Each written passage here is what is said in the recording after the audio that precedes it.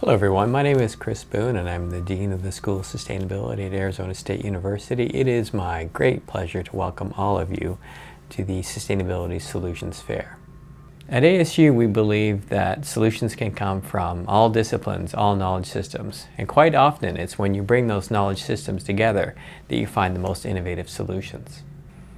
COVID-19 has certainly presented a lot of challenges.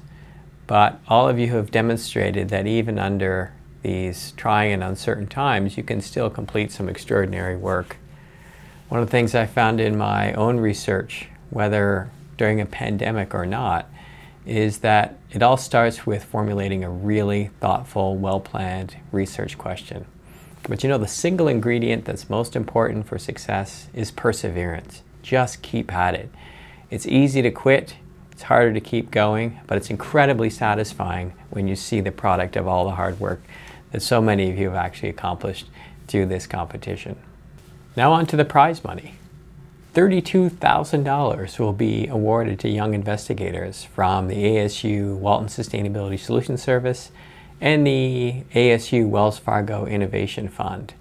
It's really great to have the support of these extraordinary organizations. To all the participants, I thank you for all of the great, fresh, and new ideas that you brought to the table to think about the kinds of sustainability solutions that we want and that we need. I'm always really hopeful when I get a chance to hear from young people, including middle schoolers and high schoolers, about the ideas and thoughts that they have for building a better future. It's your future, it's our future, and I'm glad that you're going to play a role in thinking about what that future could and should be. So I hope you've all benefited from this experience. I'm sure that you have, and I look forward to hopefully seeing you one day at ASU in the School of Sustainability. So congratulations everyone.